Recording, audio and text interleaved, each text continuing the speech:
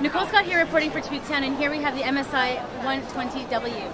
This is a Intel Cedar Trail, a 9.7 inch, so 10.1 inch all around tablet. They're calling this the mirror finish, which obviously it's fabulous. We do have a mouse pointer here, so you can kind of see that going around on the screen. If we try to go back to the home, let's quickly pull up. So that's how you would double tap, start task manager. So you can see here that Intel Cedar Trail is dual core.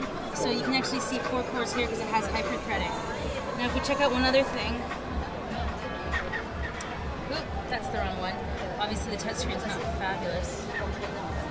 There we go. Let's just go back. So this actually has a Windows rating of 3.4, which is incredibly high. The notebook, or the netbooks that I've seen with Cedar Trail, they've actually been more in the 2.9 range, which is already very high for a netbook, but this would actually have some great performance on Windows. If we take a look around the system, you can see we've got a full-size USB, audio jack, volume rocker, SD card slot. This would lock the accelerometer for the screen. Around the top we have speakers are for venting. This is a SIM card slot here. I don't want to open that. PSU, this would be a docking station port. That's another speaker.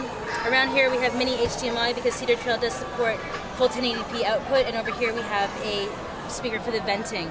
On the top we have a power, and on the back we have a 5 megapixel autofocus camera with no flash.